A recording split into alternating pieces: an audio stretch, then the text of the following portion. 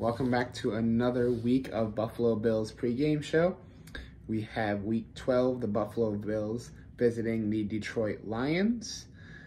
So you got the Bills going back to Detroit for the second time in 5 days after their relocated win against the Cleveland Browns. This one's on Thanksgiving, 12:30.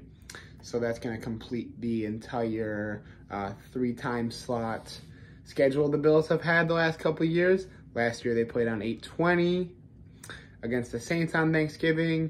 I think it was 3 years ago we played the 4:30 time slot against Dallas. So we're going to complete that this year, playing 12:30 against the Lions. Hopefully Josh Allen can go 3-0. It seems like the Lions defense has been really struggling. That's seems to be the focal point of why they've had so many losses this year, it seems. So definitely, the Bills are going to look to attack that. Josh Allen looks like he's kind of getting back to a little bit, where he was in the beginning of the season. And we'll see if we can get that run game going. It finally seemed like James Cook has found his stride, so that's good to see. Singletary's been looking good as well.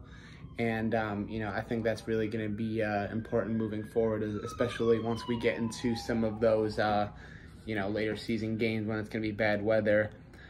So I think the Bills are going to be able to wrap this one up. The Lions are a good team, but I think the Bills are definitely superior, more talented, and this is definitely a game the Bills need to win. Just like last week was against the Browns, I think they needed to win that as well. So I'm going to go with I don't think it's going to be a blowout. I think it's going to be somewhat close. I'm going to go with 24-10 Bills. Taking the win here, and then we're going to have, I believe it's 3 straight division games. So let's wrap this one up, and then we'll get New England, and then we'll kind of go from there. And, we'll see where we end up. So as usual, go Bills, and we'll see you next week.